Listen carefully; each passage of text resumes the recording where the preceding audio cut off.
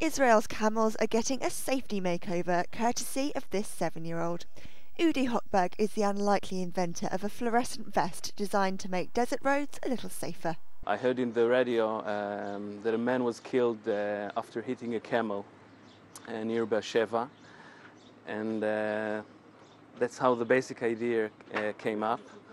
I came home and we talked about it and thought that if we could somehow mark the camel, it can save life. So Udi developed the idea as part of a school project and headed to central Israel to fit it to an unsuspecting animal.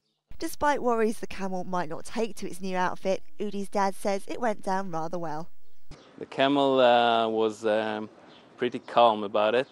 Actually, it was one of our worries that maybe the camels won't like it or try to eat it, but I think he's pretty happy about it.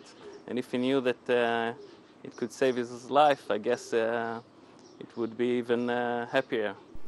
Camel collisions have killed 10 motorists in the country over the past 10 years, and whilst the young inventor doesn't have any immediate plans for the vest, he says he's happy for someone else to adopt the idea.